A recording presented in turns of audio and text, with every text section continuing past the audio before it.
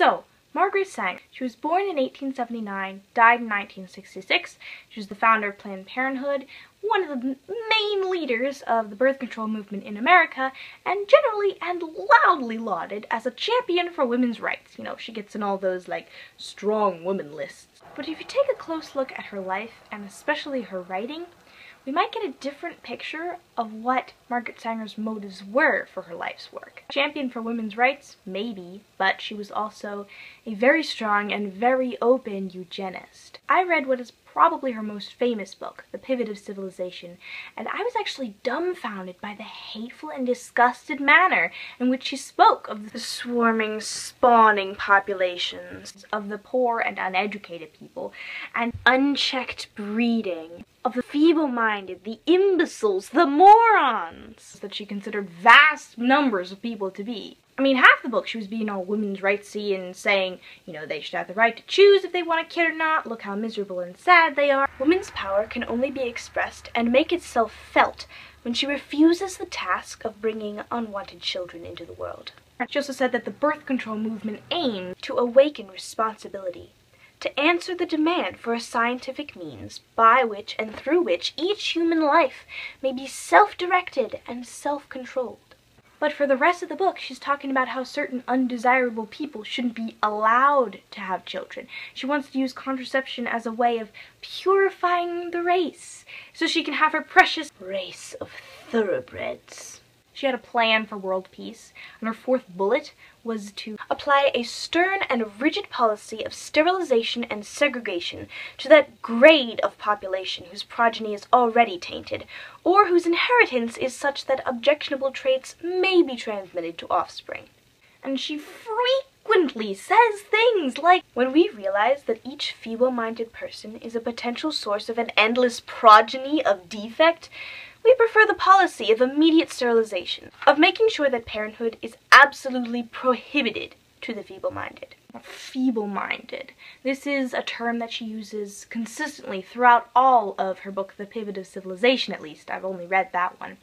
And she never explains what she means by that. She never says who exactly the feeble-minded are, and she never says who is to decide who are the feeble-minded. We'll get back to that. A lot of people on my side of the argument would say now that she was this crazy racist who wanted all blacks and Latinos and most Catholics to be exterminated from the face of the earth. Now, was that true?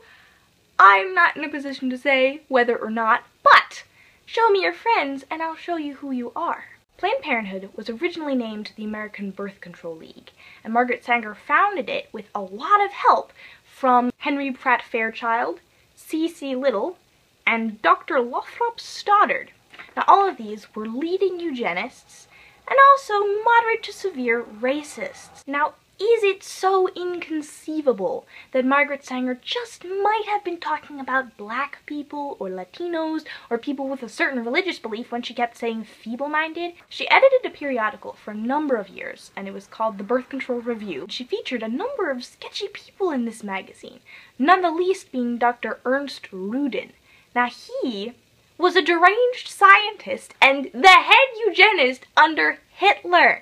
Now, to be fair, he was featured in 1933, which was before Hitler went all bozo on everybody. But, I mean, still, this is the type of person with whom she corresponded. And that should be some sort of testament to her character and her cause. I think it's fair to say that Margaret Sanger did fight for women's rights, but that was only a secondary cause to her main purpose, which was eugenics, to purify the race. Henry Fairchild Osborn, also affiliated with the American Birth Control League, aka Planned Parenthood, also a crazy eugenic racist and not a very nice person, said this, as quoted by Wikipedia.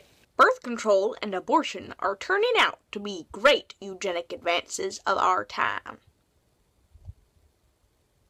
Now, if you're thinking about reading Margaret Sanger's The Pivot of Civilization, I'd suggest you do, especially if you still have some question about her, character, because it's made very, very clear in this book.